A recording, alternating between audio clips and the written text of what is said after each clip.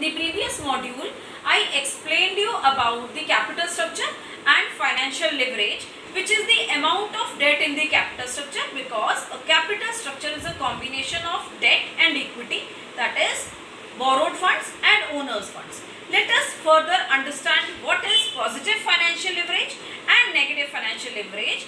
These will be understanding with the help of examples, but before that, let us see what assumptions on the basis of which we will be understanding.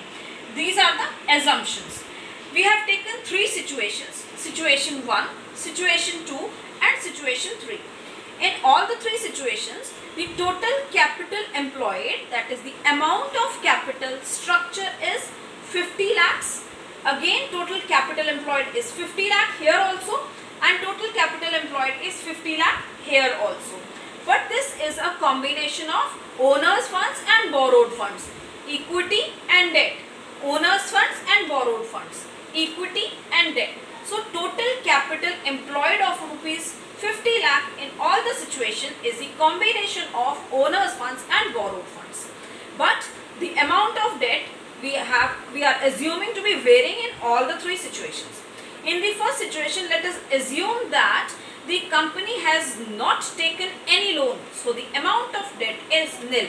In the second situation, the amount of debt is 10 lakhs, and in third situation, the amount of debt is 20 lakh. So the amount of debt is going on increasing from situation 1 to situation 2 and further to situation 3. Another assumption is tax rate on the amount of profit is 30% in situation 1 also, situation 2 also, and in situation 3 also. Tax rate is 30%. Further, we are assuming that earning before payment of any interest and taxes is rupees 7 lakh in all the three situations.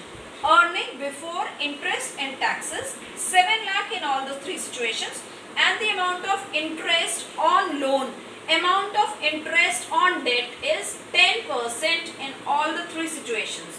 With these assumptions, we will be elaborating the concept of positive financial leverage, which is also called trading on equity with the help of an example. So as per this example, earning before interest and taxes in all the three situations as per our assumption, it rupees 7 lakh in situation 1, 7 lakh in situation 2, 7 lakh in situation 3, when we have not paid any interest and any taxes. Let us first reduce this I, that is reduce the amount of interest which is assumed to be 10%. Since the amount of loan was nil in situation 1, so we are not going to pay any interest. In situation 2, the amount of loan was 10 lakh, so rate of interest is 10% of 10 lakh, that is 1 lakh rupees. And in third situation, where the amount of debt was 20 lakh, so the rate of interest at the rate of 10%, the amount of interest is 2 lakh. This interest rate, this rate of amount is to be reduced from earning before interest and taxes.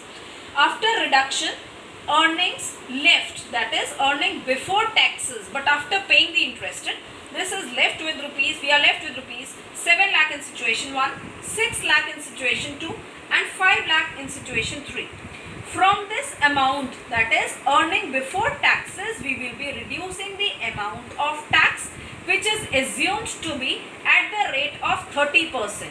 30% of 7 lakh, it's 2 lakh 10,000. 30% of 6 lakh, 1 lakh 80,000. And 30% of 5 lakh, 1 lakh 50,000. So this is the amount of tax in all the three situations which we are deducting. Now we are left with earnings after taxes. In situation 1, we are left with 4 lakh 90,000, situation 2 4 lakh 20,000 and situation 3 3 lakh 50,000.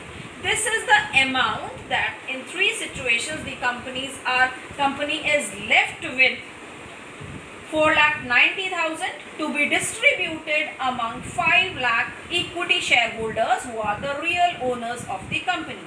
4 lakh 20,000 in situation 2 to be distributed among 4 lakh equity shareholders, and in third situation 3 lakh 50,000 to be distributed among 3 lakh shareholders. Now what do we observe? We observe that in first situation the amount, that is earning per Earning per share is 0.98, which increases to 1.05, and further this increases to 1.16 in situation 3. This is what is the concept of trading on equity, which is also called the positive financial leverage. This is an important concept, and as per this, with the employment of debt in the capital structure, that is when we increase the amount of loan in the capital structure, earning per share of the real owners increases. This is said to be the positive aspect of the capital structure, which is to be taken care of while deciding about the proportion of debt in the total capital employed. I hope you are clear with this concept of positive financial leverage, which is trading on equity. Thank you all.